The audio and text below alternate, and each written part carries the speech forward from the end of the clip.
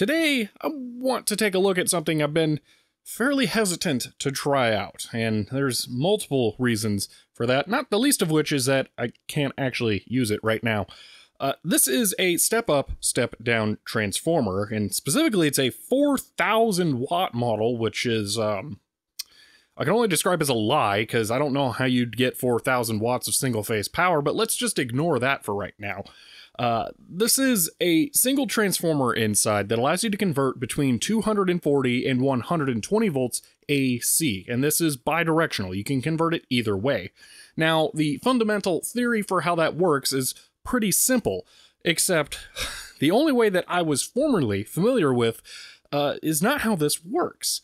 And when I tried to open this so I could research, how to replace that connector, I was only left with more questions, and then after looking it up, well, let's just say I'm glad I did, and if you're considering buying something like this, you probably want to be aware of these things. So today we're going to take a look at replacing that cable, because I have to do that, and if you buy one of these, even in the US, you are going to have to do that as well, because they just ship with that for some reason. But not only that, but look at a schematic of how this thing functions, what the implications are of how it works, and some things that you need to consider when using it. Alright, let's start to take a look at the front of this thing before we open it up. So, we have a power switch here, which is actually a breaker. It's really hard to flip up, and then super easy to push down. I'm not really thrilled that it's a breaker, because those contacts aren't meant to be flipped all the time. So I'm going to be using a power strip on one of the outlets with a switch so I can turn stuff on and off. So that's kind of annoying. But that power strip will be plugged into one of the 4 outlets on here. Now, these outlets are a little weird and annoying. They have 3 different kinds of outlets. For one, all of them are almost compatible with each other, except that's the one that I really need, that's motivating me to start this today, and we'll see about that as we get further along in this, but it's just weird that they're all different, and I don't understand why, because that one there should be compatible with everything that these can do, so who knows, but you'll see that they're all labeled AC 110V or 220V. That's because this thing can be switched between stepping down or stepping up, and it could be either of those depending on how you have it configured. So yes, it can technically be both, which means that the labels are kind of useless, so that's a little annoying, but we'll just go ahead and not worry about that. It doesn't ever pass the full mains power from the wall directly through to any of these, at least I'm pretty sure. I'll double check that when we're inside. So don't take that as meaning that one of these is just a straight through power connection. Alright, and then on the back we don't have much. We just have a big warning telling us that we need to adjust this switch, which will go between 220 and 110. I'm going to leave it on 110 since that's what I will be using. Well, 120, but again, it doesn't actually matter. 110, 120, and 220 and 240 are basically the same, just the power's gone up a little bit over the years. We have that, and then we have a fuse, which hopefully isn't blown. It looks good. That is a big chunky fuse, so that thing is wow, that's gonna take a lot of power to pop. And then we have the power cable input that I will be replacing. I kind of wish this hole was big enough to put a big IEC 13 connector, but I kind of also need it to be directly wired, as we'll see, so it's probably for the better that I can't do that. Now let's go ahead and get this thing open. Okay, I've removed all of the screws here. There's 10 screws, 5 on each side. And with that, we can just lift or slide the top out of the way and see that gargantuan transformer. This thing is very impressive in person. It's kind of weird because it feels like an immovable object. It's like there, you can press it, and it just doesn't go anywhere. It is so heavy and dense. So that's amusing in and of itself, but it really confused me once I started looking at it more, because it is an example of something I have never previously encountered. Now, this device will either take 240, cut it in half, and output 120, or take in 120, double it and output 240, which made me think that this would be a 2-to-1 transformer. And by that, I mean it would have two windings where one is twice as long as the other. But it doesn't. This transformer has 3 wires connected to it. I had never seen that before, and just finding out that this even existed is what prompted me to decide to make a video on. That just broke off of the fuse. Well, it's a good thing I was planning on looking at all the wires anyway. That's what prompted me to do this video, because this is called an auto transformer, and it does regulate down the voltage, but not in the way that I expected it to. Now, I'll get into the exact schematic of how a 3-terminal auto transformer works in a moment, but just leading up to this, I want you to experience how confused I was believing that this would be a traditional isolated transformer, because if we measure the input power coming from the wall, we can see that it's actually connected to both terminals going into it, which is very strange.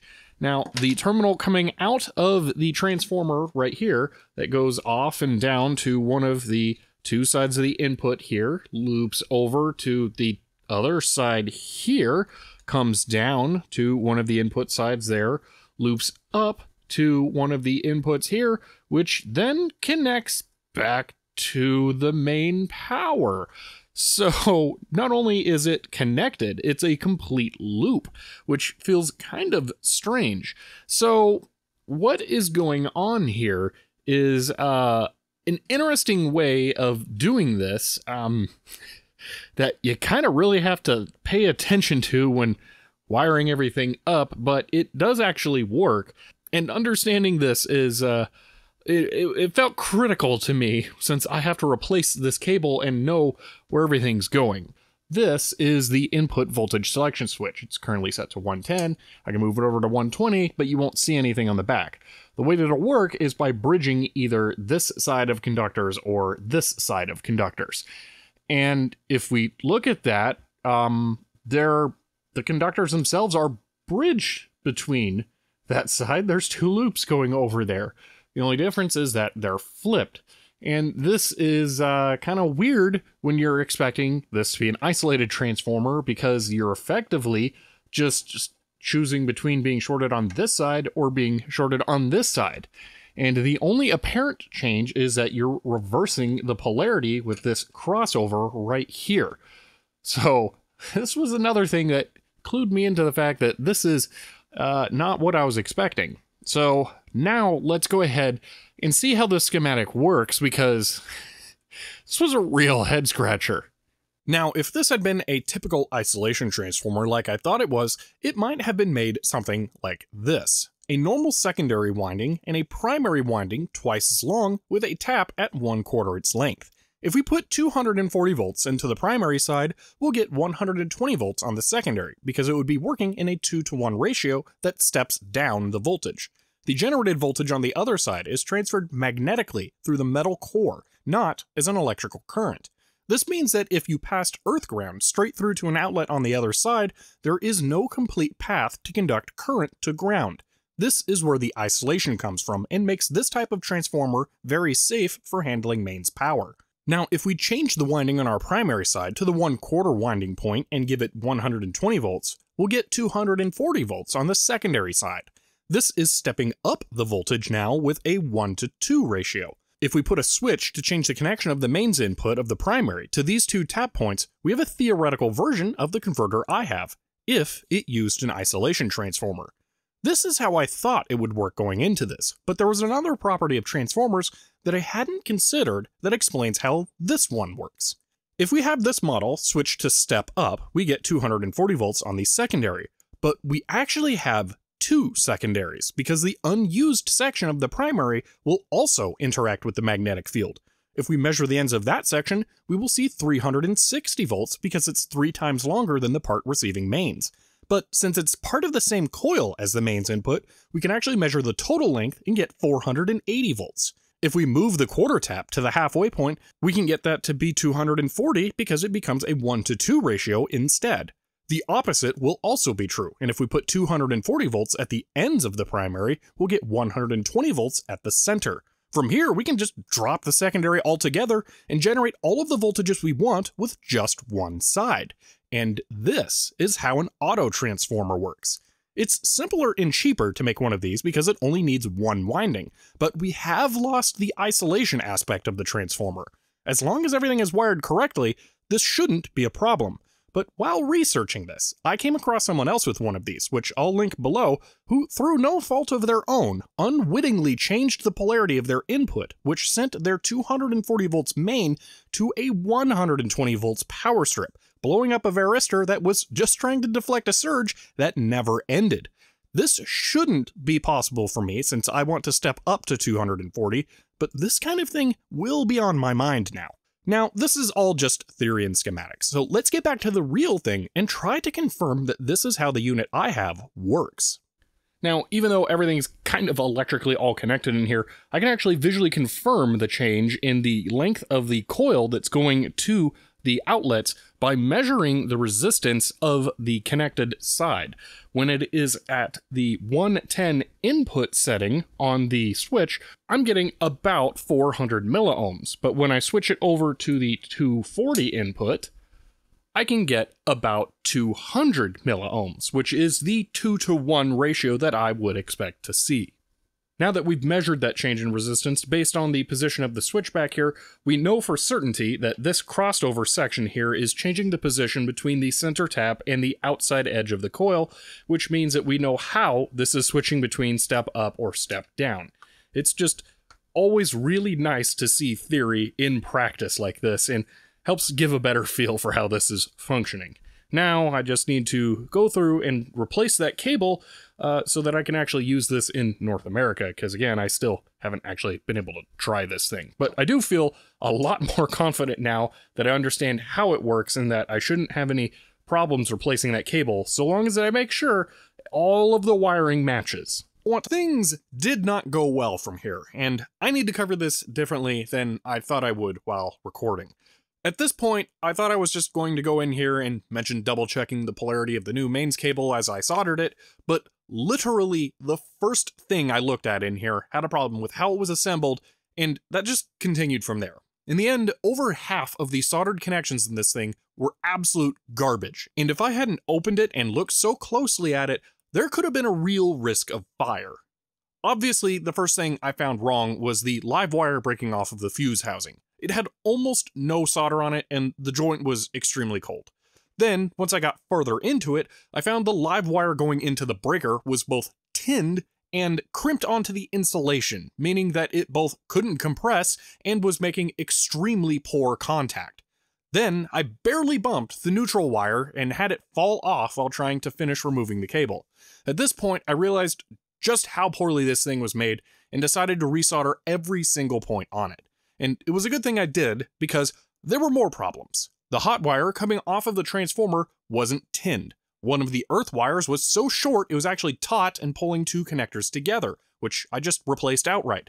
Then I had 3 wires that were each barely connected and either fell off when I bumped them or with just a slight wiggle. And after a little while, I gave up filming just so I could fix everything without being distracted with the camera, because I really needed to heavily scrutinize everything in there. The wires not being tinned or connecting poorly are a huge risk in something like this. At 40 pounds, this thing obviously isn't going to be subject to movement fatigue or even vibrations, but it is a high-power device, and every marginal solder point in here is effectively a resistor that will heat up the more power you draw. And if that reaches a failure point, the loose wire could float around and cause arcing inside. This is, without a doubt, the worst built and most dangerous device I have ever seen. I bought this at a thrift store a while ago and never had a reason to try getting it working until now, so I am stuck with it. But there is absolutely no reason anyone out there should buy one of these. No, it's horrible. Now, I don't want to dwell on this much more, because I could rant about this thing for far longer. but the rest of the video may be a bit disjointed because I was just angry after working on fixing all of these issues with this thing over multiple days. But now I need to put the cable in. So this is my new NEMA US style power connector, and the fact that I know that that is a NEMA is not because I know what I'm talking about. It's because I've done way too much research on this thing. There we go. Alright, that'll... Since it crimps it in place, it can't be pulled through. That's another reason to use that. But now we gotta figure out what the pinout's gonna be. Oh yeah, this thing's great. Alright. I think if I do that, then I can just beep out which ones go where. Because ground will be ground now. Check. This, I believe, will go here. No, goes... Okay. So that would work. It was wired to that one, which is neutral. So it's fused on hot. Okay. So that's a good thing I didn't tin that, actually. So I will do this one. But that does mean that I can grab the breaker and crimp this into it. And unlike whoever put this together, I'm going to go ahead and not crimp the insulation. There we are. This will get soldered to ground, which is pretty easy. Okay, that came out super solid. Go ahead and do this one. Okay, there's that. Oh yeah, there's this side still. Last stupid wire that broke. I don't even know how you mess this up. This is like the easiest wire to solder ever.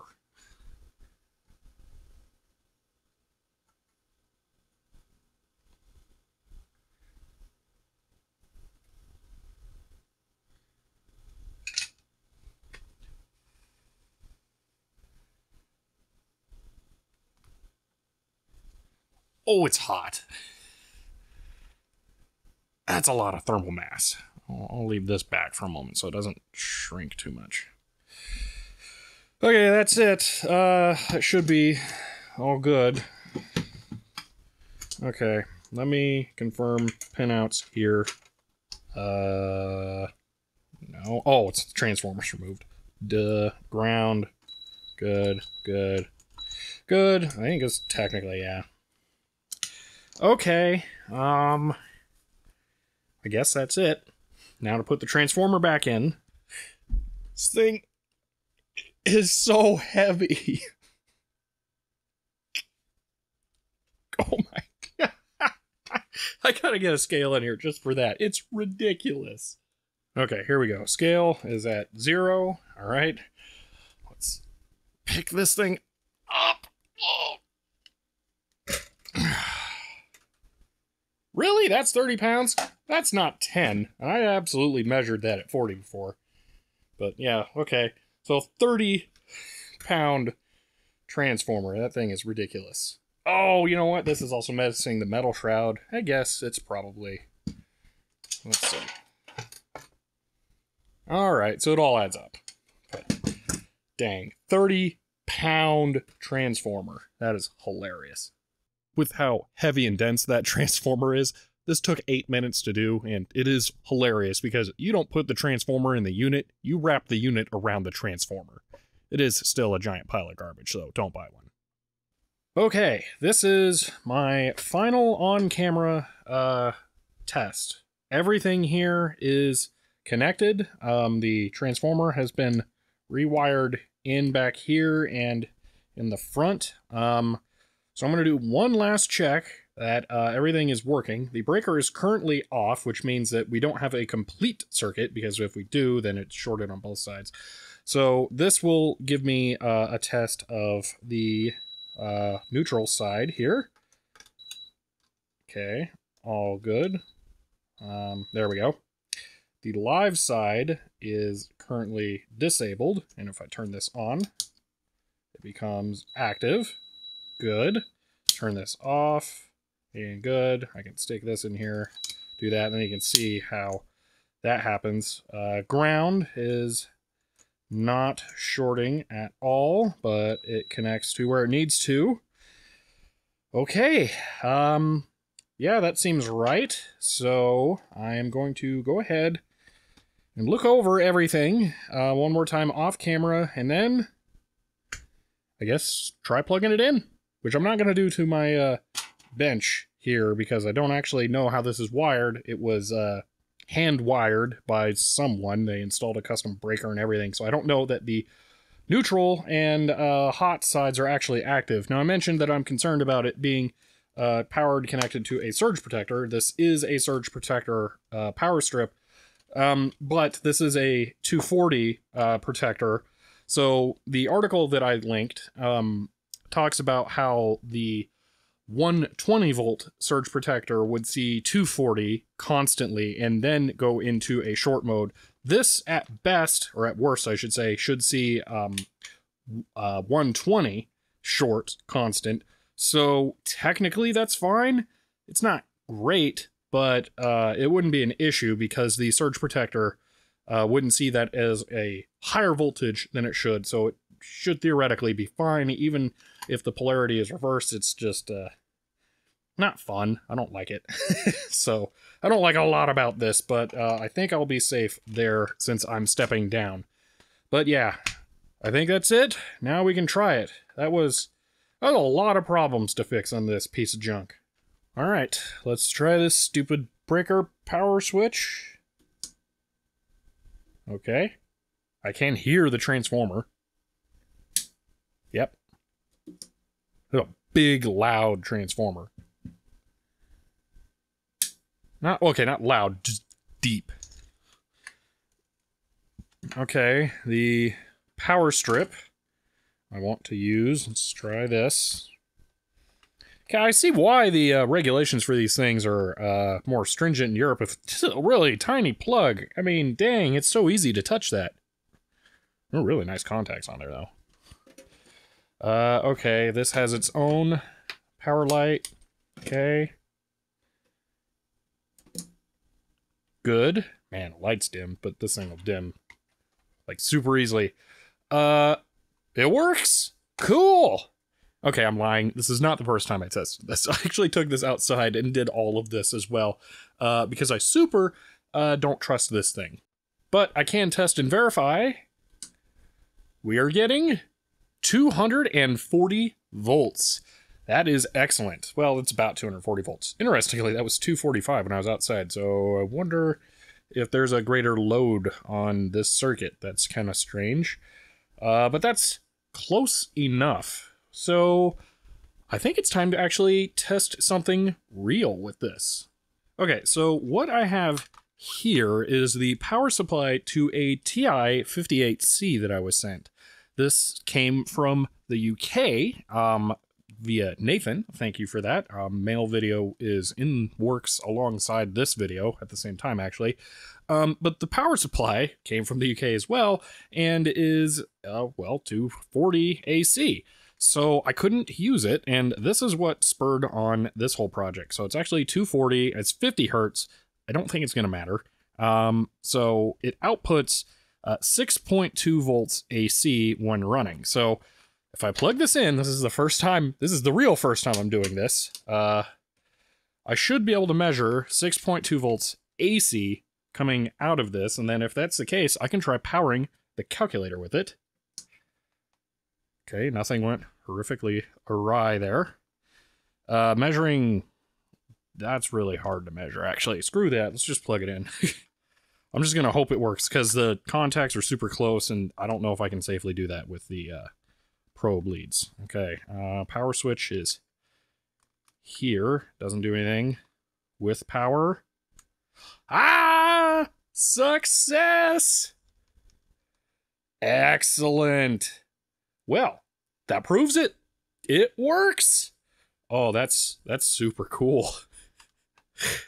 That's kind of it. I don't have a lot of other stuff, really. I'm excited about this. This is really awesome. I don't have a lot of other stuff. Yeah, there we go. Oh, it needs a little, the 8 there seemed little springy there. It might need cleaning. I don't have a lot of stuff that needs 240 volts. But this opens a lot of doors for me in the future now. So I can get stuff like that if I want. All the segments are lighting up. Oh, this is the first time I'm seeing this calculator on, so I'm a little transfixed here. But now I can, now I can go do some stuff, get some more exciting things, and yeah, I'm happy. That's cool. Now, again, this is not a 60 hertz read signal generator. I'm not sure what the term for that would be. But this is passing through 60 hertz, 240 volts AC single phase, and it can't do anything else. That's all this does. But it's working well here. Now, would I recommend one of these? Absolutely not. The inside of this thing was horrible, and nobody should have to go through and repair this thing as much as I just had to.